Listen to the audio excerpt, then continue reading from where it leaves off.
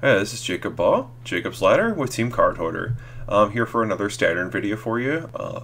This week I'm going to be trying something a little different. The Pro Tour and everything has already happened, and Kaladesh Standard is pretty much starting to flush itself out as format-defining archetypes have appeared, with Thing in the Ice and Torrential Gearhulk making their place in Standard for sure. I definitely want to try this kind of deck out. It's something I had a while ago. I wanted to try out Engulf the Shores with just a full 24 island deck, just because of the interaction between Gearhulk and Engulf. Just being able to flash back your Engulfs and just start taking over the board with your bigger spells, while just setting them back and basically chunking their life points away by 5s or 7s with Thing in the Ice. Which has proved itself to be a major contender in Standard, for sure. I'm excited to play this card again. I liked it before, and I'm excited about that, for sure. Playing a bunch of different bounce spells. I have this guy right here. It's a new one from Kaladesh. It's not the greatest, especially against creatures with Vigilance, but it's definitely the best cheap interaction I can play if I'm sticking with mono blue, so that's for sure the one I'm going to go with. And then I have Unsubstantiates as well.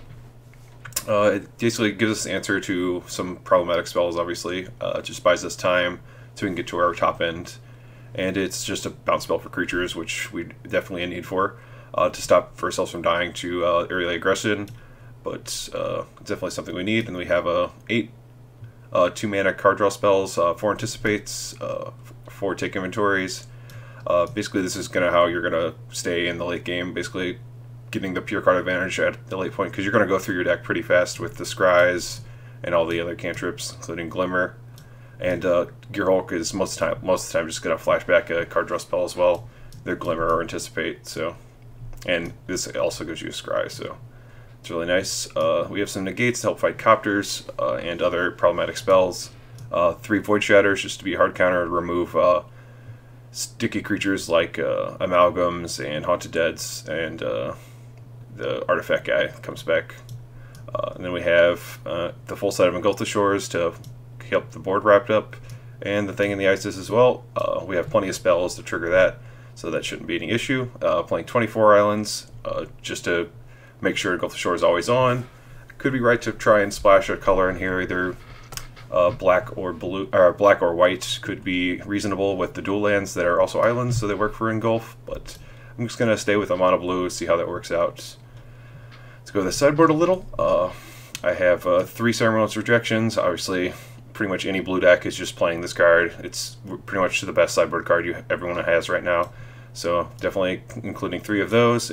Probably right just to play the 4th one, but I wanted to try a bunch of different one-ofs out to see if there were something I wanted to try, but in the future. So I have Imprison the Moon right now to see if that card's any good. I never played with it before, so I just wanted to see how it works. I have some Invasive Surgeries, some Dispels, the additional 2 negates, and some Summary Dismissals for Immercruels and stuff like that. And then that's pretty much, and we have some copies of Jace in case we want to just play the complete control route and just sit on board with that. And when Thing in the Ice is bad. So, alright, that's pretty much the deck, and let's get to the games.